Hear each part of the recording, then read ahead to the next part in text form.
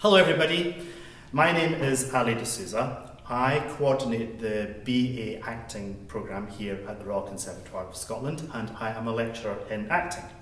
And my name's Vanessa Coffey, and I'm the lecturer in professional practice on the BA Acting programme. What we're going to do in this video is to take you through what happens in the first round audition here at RCS. It's important to tell you that we've changed the process a little bit this year, so that now we'll be seeing people for the whole of the first round audition, either between 9 and 1 o'clock or between 2 and 6 o'clock, so that you can plan your travel accordingly.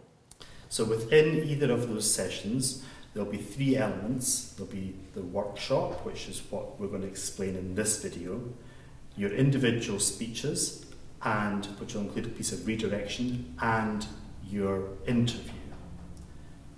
We see 16 people roughly between November and March, and we'll see 8 in the morning and 8 in the afternoon.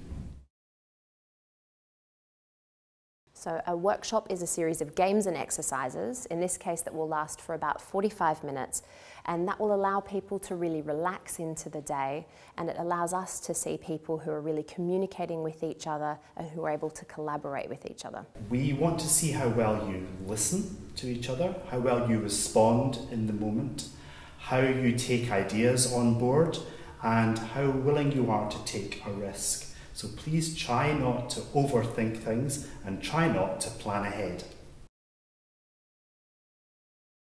We will start off with some icebreakers, some simple name games, games that will help you get to know each other and help us to get to know you, and maybe some trust exercises as well. And then we might move into things like improvisations, something physical so that we can see how you work in that way, and we might play a game of TIG, which elsewhere in the world is known as tag, and then we'll move into something that you might have played in the playground, something like Grandma's Footsteps. Yeah, TIG. It's TIG in Scotland. Tag in Australia. Yes. Some of the no-nos from my point of view would be not listening to the other people who you're in the room with, either the instructions that are coming to you or the other people with whom you're working. Mm-hmm. So we're really looking for people who are engaging with everything in the room. The other no-nos are people who are checking in with the staff to find out what they're thinking about what they're doing in the moment, rather than... Am I doing this right? Exactly, instead of just being in it. And wearing clothes that are inappropriate. So if people are having to make constant adjustments to their clothes, or if they've worn things like a big pair of earrings that are going to get pulled out, then they're no-nos. Yeah, and tie your hair back as well so we can see your face. Yeah. For me, the no-nos would be people who are just too shy, who are just fade away into the background because they're nervous. We understand you'll be nervous, but try not to just fade away. Also, try not to show off and be too arrogant and get in the way of everybody.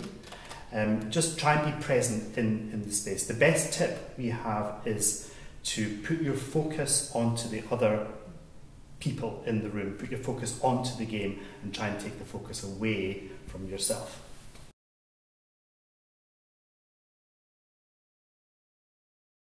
So after the workshop, we really need you to stay warmed up. So we'd encourage you to really bring that energy back into the room that you've already had while you're working in that 45 minutes. So go outside, stay really active so that you can bring all of that back into the space with you.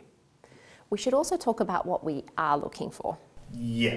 So what we are looking for is a combination of all those 3 elements. What happens in the workshop, your performance in the speeches, and what happens in the interview as well. Are all of those 3 things equally weighted? Yes, they are. A third, and a third. Okay, we should also mention at this point that we do see 1,300 people approximately per year, so we see everybody who applies for the program. That number is then narrowed to 150 people who we'll see in callback, and then that's 24 places that we ultimately have for the BA Acting program. Yeah, it's just handy to hear the odds. Mm-hmm. So just to finish, we are looking for people who are collaborative, creative, curious, flexible, generous, kind, people who are politically and socially engaged, and people who are engaged in the world of theatre, film and television.